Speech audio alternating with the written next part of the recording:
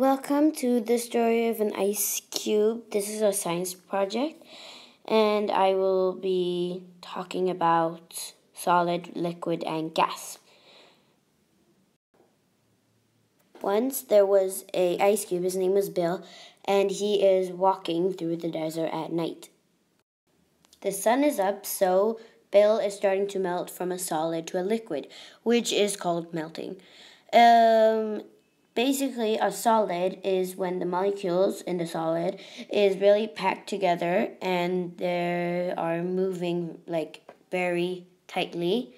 And then the solid has a definite shape and a definite volume. Now Bill is fully transformed into a liquid. A liquid is when the molecules, they have a bit more space to move around and they're not as tightly packed together. And the liquid has no definite shape but a definite volume. Bill is now transforming into a gas from a liquid because the sun is giving much more energy, heat, to the molecules in the water, so they start moving faster and they get more room, they start moving faster, and they are not close to each other anymore.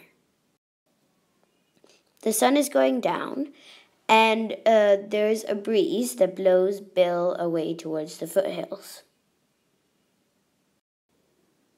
Bill is now at the foothills of the mountain. The sun is going down and it's getting a lot colder. Because it's cold and it's evening, Bill is now turning into water, which is called condensation. When the energy is taken away from the gas and it's going slower now, and they have a smaller space to move around in.